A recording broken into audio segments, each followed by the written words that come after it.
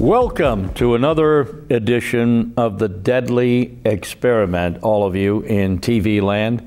This is your host and producer, Rick Adams, coming to you as the year of 2018 for those who will be hopefully viewing this again more than one time. As you know, in the last year, in the last part of that year, we were rerunning some of the most, I thought, effective programs that we could have.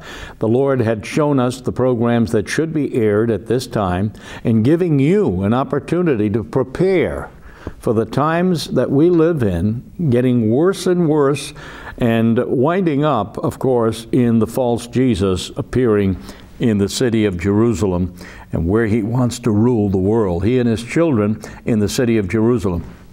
I want to make it very clear that some of these programs that we have repeated are done for that reason, so that new audiences all the time see and hear our programs on local public access television on the stations you're watching. Remember, we're not on high def, we're on low def. So interstate connections are channels 13 Cox and 32 Verizon. And we are seen in the North Providence and Providence County areas of Rhode Island on local access stations.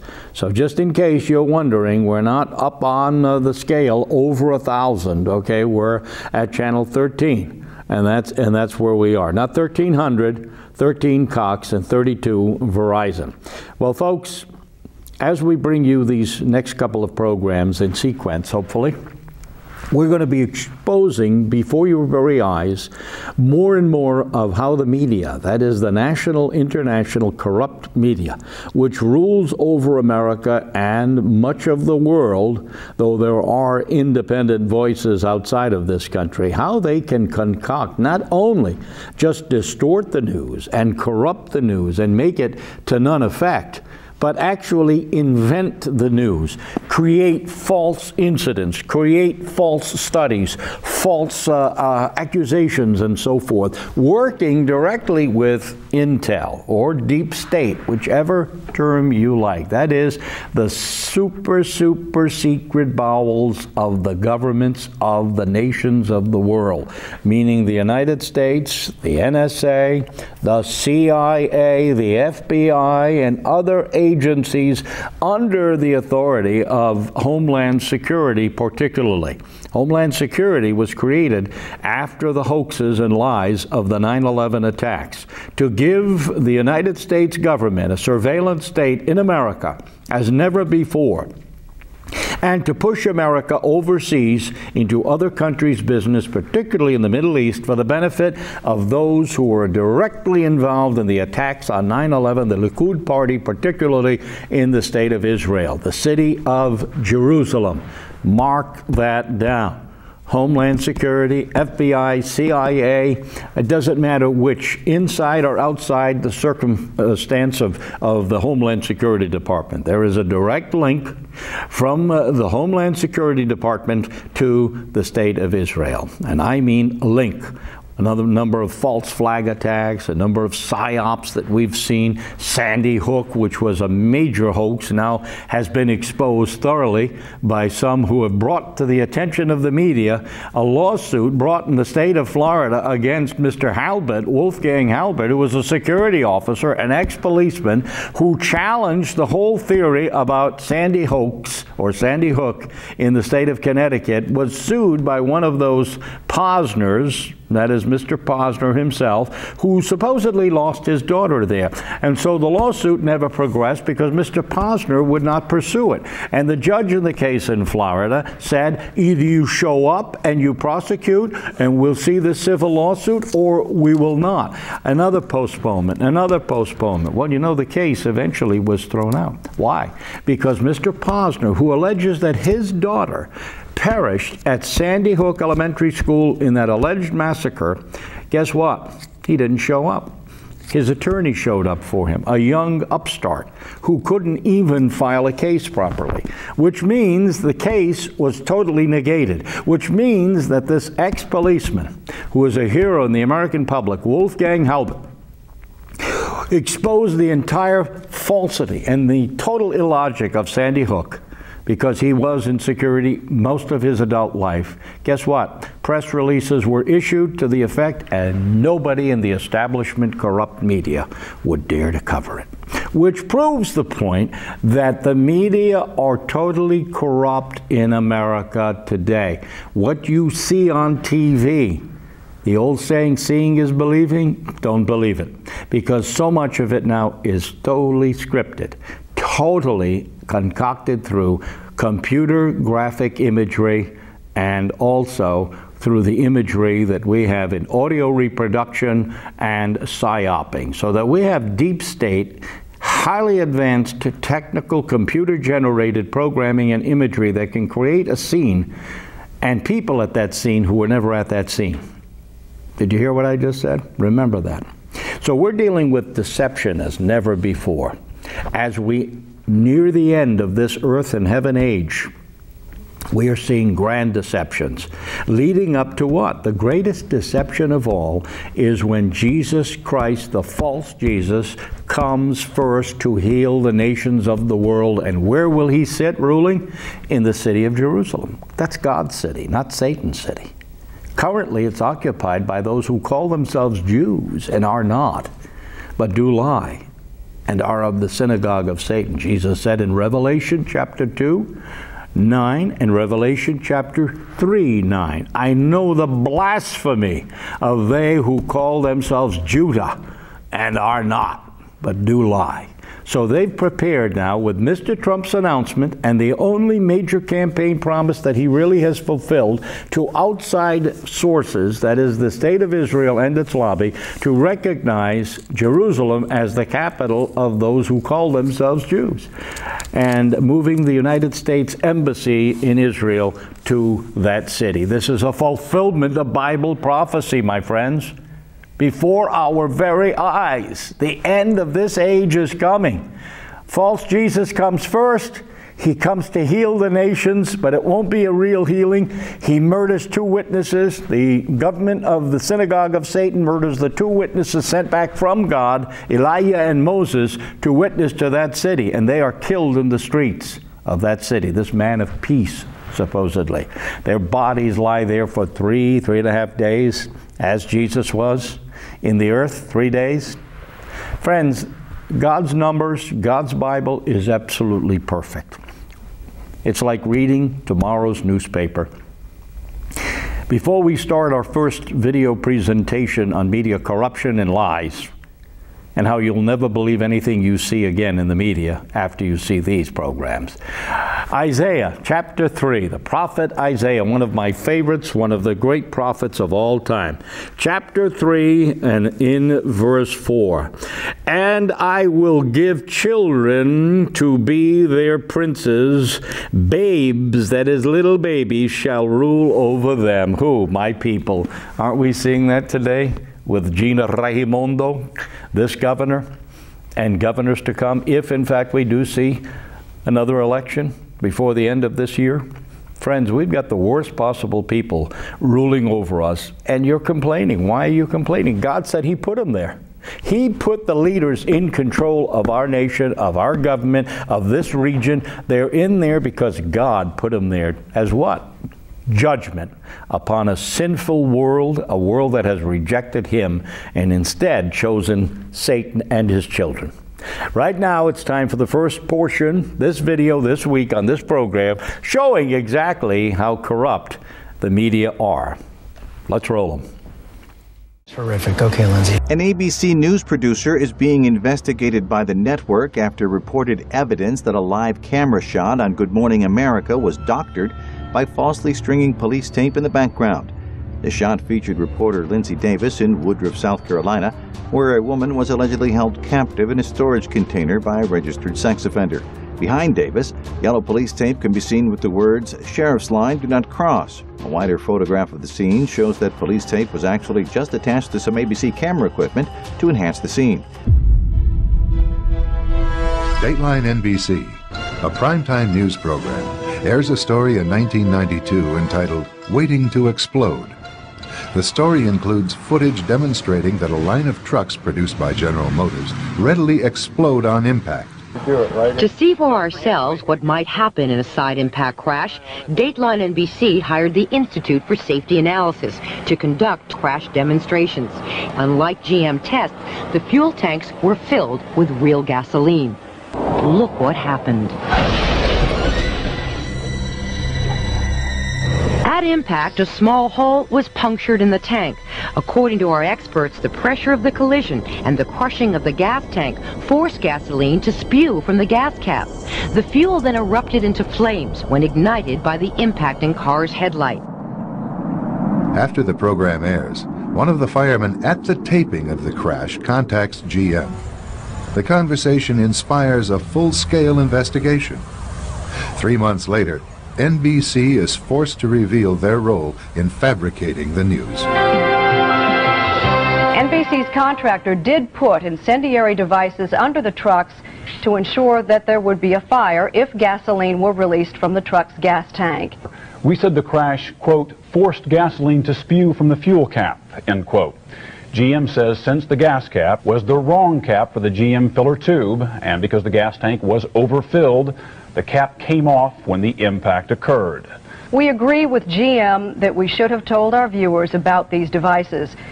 The Dateline reporter, however, said, quote, at impact, a small hole was punctured in the tank, unquote. GM has now x-rayed that tank and found no hole. We acknowledge the placing of the incendiary devices under the truck was a bad idea from start to finish. That's our new policy, and we'll be right back.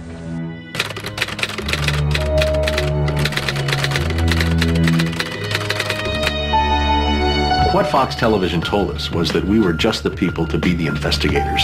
Do any stories you want, ask tough questions, and get answers. So we thought, this is great, this is a dream job. Fantastic. The very first thing they had us do was not to research stories, but to shoot this promo, which was The Investigators. Uncovering the truth, getting results, protecting you.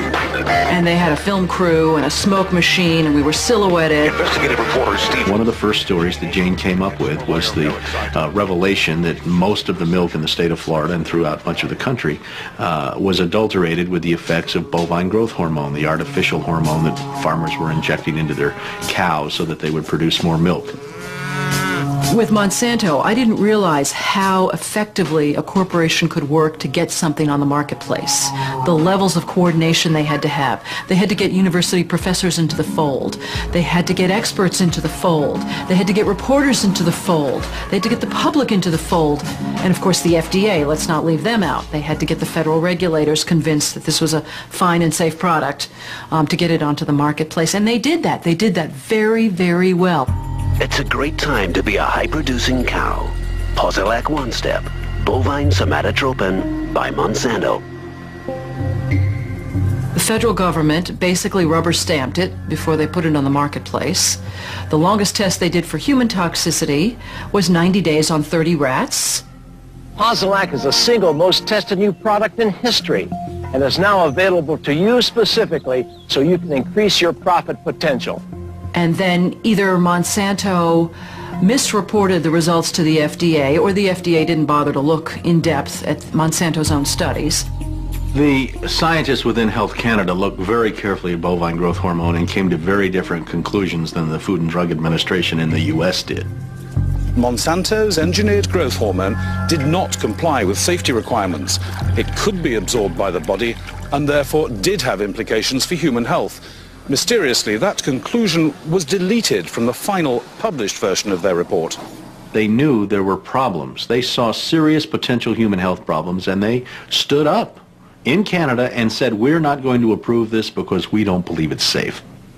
We have been pressured and coerced to pass drugs of questionable safety, including the RBST. I personally was very concerned that there's a very serious problem of secrecy, conspiracy, and things of that nature, and something needs to be done. The FDA was then on the hot seat. They had to come up with an answer. They didn't come up with a good one, and they never took the opportunity then. I mean, what would they do? Pull it off the market and say, we need to now do the job that we didn't do the first time? They didn't do that. We wrote the story. We had it ready a week beforehand. They'd bought ads. Farmers in the milk industry say it's safe, but studies suggest a link to cancer. Don't miss this special report from the investigator. That Friday night before the Monday this series was to begin, the fax machine spit out a letter from this very high-priced lawyer in New York that Monsanto had hired. It contained a lot of things that were just off-the-wall false, just demonstrably false. But if you didn't know the story and you didn't know how he had gone about producing it, would have scared you as a broadcaster, as a manager. And they decided that they would pull the story and they would just check it one more time. But the bottom line was that there was no factual errors in that story. Both sides had been heard from. Both sides had had an opportunity to speak. 1 week later, Monsanto sent the second letter. And this was even more strongly worded. And it said there will be dire consequences for Fox News if the story airs in Florida. And this time they freaked. They were afraid of being sued, and they were also afraid of losing advertising dollars at all of the stations owned by Rupert Murdoch. And he owned more television stations than any other group in America. I mean, that's 22 television stations. That's a lot of advertising dollars for Roundup, aspartame, NutraSweet, and other products. So we got into a battle. And the first deal was the new general manager. And his name's Dave.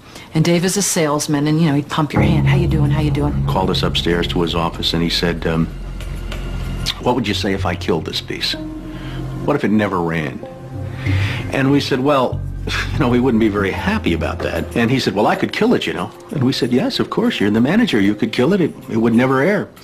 And he's hemming and he's hawing and he's back and he's forth. And we couldn't figure out, what is this all about? And finally he blurted out, look, would you tell anybody? You know, I said, I'm not going to lie for you. About a week later, calls us back to the office and says, okay, we'd like you to make these changes. In fact, you will make these changes.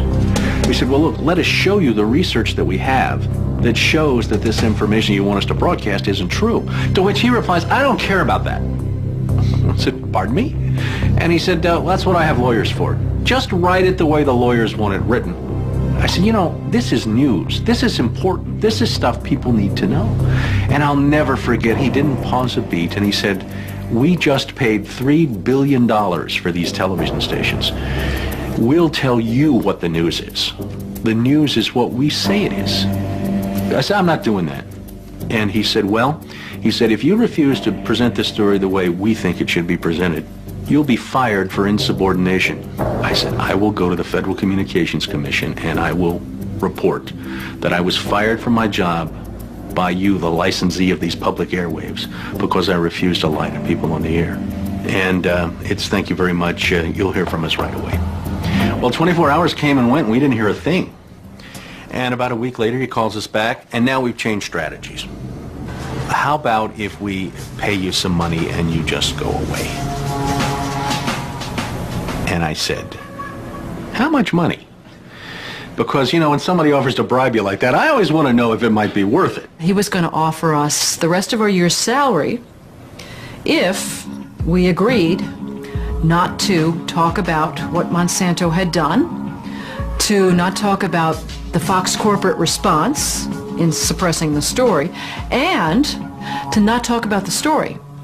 Not talk about BGH again, anywhere. Not take the story to... And he said, are you going to sign? And we said, nah, Dave, we're not going to sign that. And he said, well, send it back, okay? I said, no, Dave, we're not going to send that back. It was, okay, we can't buy you out. We can't shut you up. Let's get the story on the air in a way that we can all agree it will go on the air. And we started rewriting and editing with their lawyers. Well, during this 8-month re-review process, I say, jokingly, they did things like, for example, they wanted to take out the word cancer. You don't have to identify what the potential problem is, but just say human health implications. Any criticism of Monsanto or its product, they either removed it or minimized it. And it was very, very clear, I would say, almost every edit they made to the piece, that was the aim. And we changed this and this and this, and then that wasn't good enough. Okay, now change this and this and this. Now change this and this. Version after version after version, 83 times. 83 times is unheard of. It doesn't happen. You shouldn't have to rewrite something 83 times. Obviously, they didn't want to put the thing on the air, and they were trying to drive us crazy and get us to quit or wait until the first window in our contract so that they could fire us. They, in effect, announced that they were going to fire us for no cause. Well, this was a little much. And Steve wrote a letter to the lawyer in Atlanta, whose name is Carolyn Forrest, the Fox corporate lawyer. And I said, you know, this isn't about being fired for no cause. You're firing us because we refused to put on the air something that we knew and demonstrated to be false and misleading. That's what this is about. And because we put up a fight, because we stood up to this big corporation, and we stood up to your editors, and we stood up to your lawyers, and we said to you, look, there ought to be a principle higher than just making money. Look at a pyramid. In the first couple layers, the really eager, hard-working young journalists are out there trying to get the stories, trying to make a name so they can move up that pyramid. Well, the further they move up the pyramid, the more they realize that, the outlets really aren't interested in major news that rocks the boat.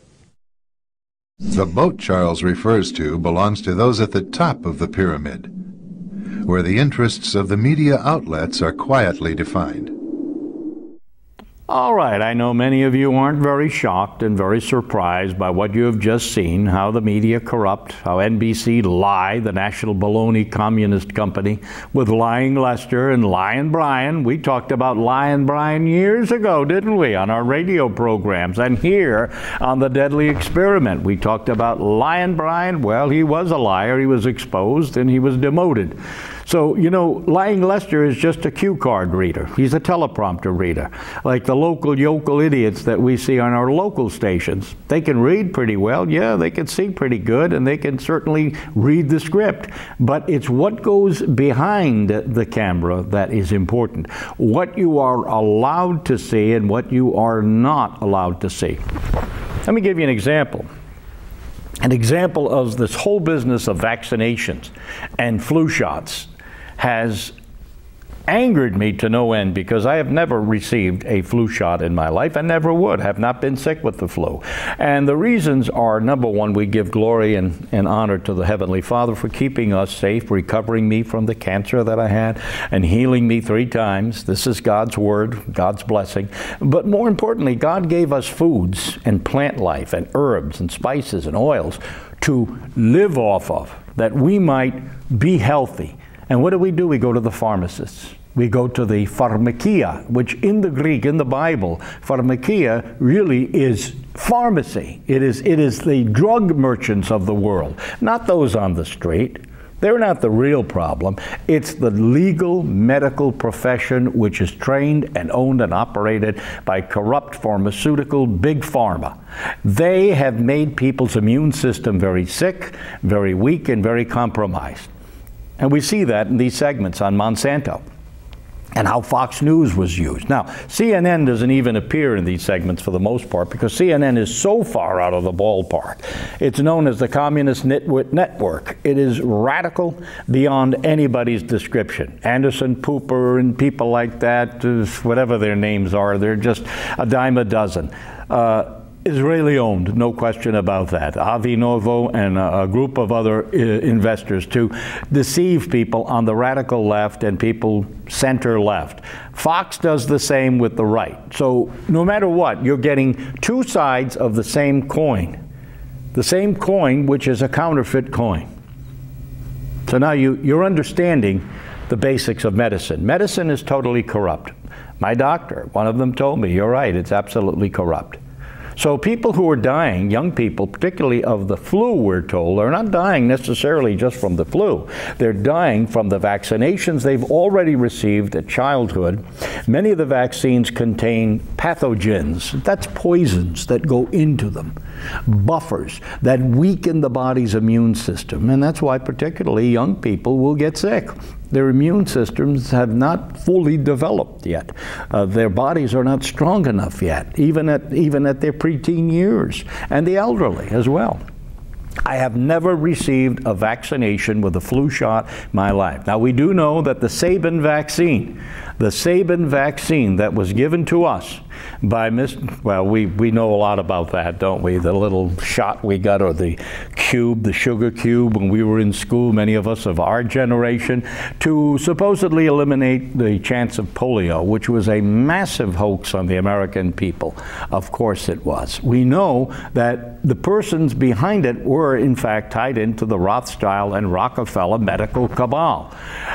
Ever since those inoculations and subsequent inoculations, cancer has grown in America as never before. We have never seen so many young people getting cancer today as we are seeing now. Between what is in the vaccinations, what is in the buffers, what is in the pathogens that are in there, even those that claim they do not have those poisons like squalene and so on and so forth, we're seeing the accumulation in the tissue of toxicity and poison leading to a breakdown of the immune system. Now, I don't claim to be a medical doctor, but I know that God's medicine is superior to man's medicine. That I know, and the doctors most invariably will agree with me. Oil of oregano is something that is God's holy oil. And I take the extra strength oil, which is sold by, I'm not going to promote them, I can't. But it's sold by a particular doctor who helped me get back to health. Under the tongue, the drops, the blue bottle, oil of oregano, P73 is the strongest. It wipes out various infections in the body, bacterium infections, even viral as well. And most of all, fungus, which can lead to cancer and the breakdown of the immune system. That's what was happening with me. So folks, the media will not talk about it. Go to Channel 10, the team you should never trust, or any of them, and you ask them, have you ever done a segment on oil of oregano? They'll say, what's that? They never even heard of it. They don't know and they don't care. Who advertises on the networks and the stations? Big pharma and the big the automobile companies and the showcase of cars and all sorts of gadgets and wherewithal that people love to be deceived by and love to engage in the purchase of on their credit cards because they have no liquidity. My friends, America is broke. Most of the nation's governments of the world are bankrupt. They're obviously in debt to the bankster gangsters, once again, those who own the media. Folks, we're almost out of time today. The important thing, which you should remember, is that we are living in the very end of an age, the 70th year since the evil fig tree generation. In the book, in the Gospel of Matthew, chapter 24, Jesus called the apostles and said, learn the parable of the fig tree, the evil fig tree planted in Jerusalem. When was it planted? In 1948. It would be 70 years or so before the very end following that planting of that tree. 2018 is the 70th year. Bear that in mind. Things are moving very rapidly downhill. Folks, we're out of time. Rerun these programs, search out and seek the truth for yourself. Till the next program, part 2, Rick Adams, your host and producer for The Deadly Experiment, saying goodbye and Yahweh bless his elect.